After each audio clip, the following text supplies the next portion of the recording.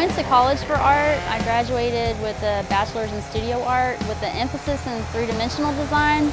And we did a lot of wood shop in college.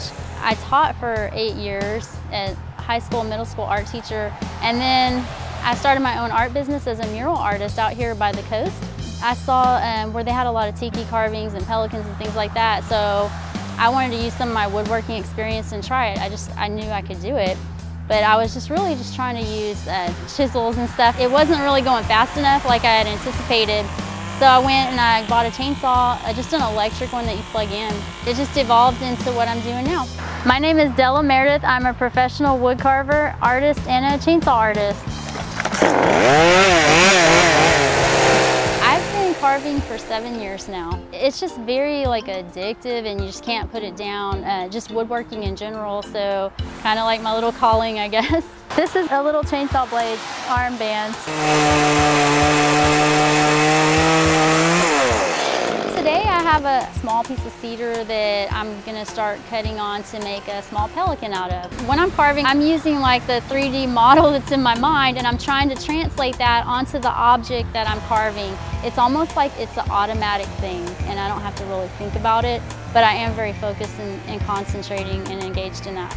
I've always been an artist. I've always, if you talk to people that I know from when I was a kid, they're like, you used to draw me horses all the time. I still have a horse that you drew me. All through high school, I was president of the art club. My mother's an artist, my grandmother was an artist. All my kids are good at art, so it does have some kind of a genetic thing going on. I do love chainsaws. You get such a fast result from them compared to using a traditional method of chiseling with a hammer. I live out by the coast, so most requested items are pelicans and tikis and fish. My clientele is mostly a fishing community out here, but I get a really wide variety of requests for custom work. And people do ask for bears a lot too. I think that's just a traditional thing that they expect from carvers. I also really enjoy carving abstract sculptures. So I get to do those sometimes and there's a lot more of an easy flow to the work. I've carved everything from deer, logos, birds, dragons, vehicles, even people. Some of the more unique requests might be for someone to get a replica of their pet that passed away. I do carve a lot of those.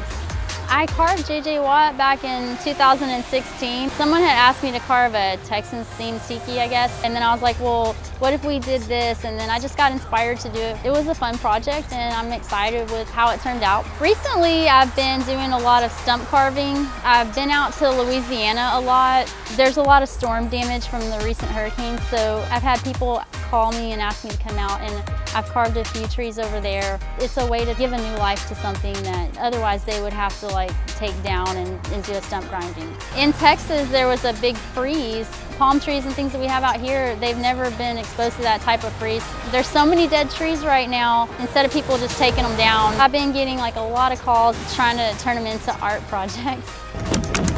It is hard, definitely. You have to learn how to mix your gas and change the blade and do all the maintenance on it, and so you have to be a little bit mechanically inclined, I think. As far as injuries, I have had some close calls, but I'm really careful. It can be dangerous for sure. So you have to wear eye protection, ear protection, and then I'm wearing chaps that have metal mesh inside of them, so if your saw hit it, it would tangle up and it wouldn't hit your skin. The wood definitely matters when you're carving. A softer wood is going to be a lot easier to carve, whereas a harder wood is going to take longer.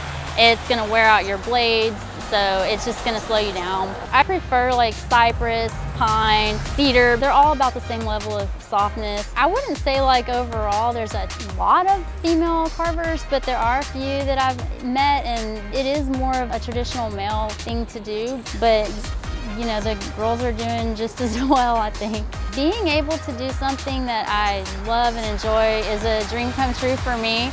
And every day I thank God that I get to do something so awesome. I love it.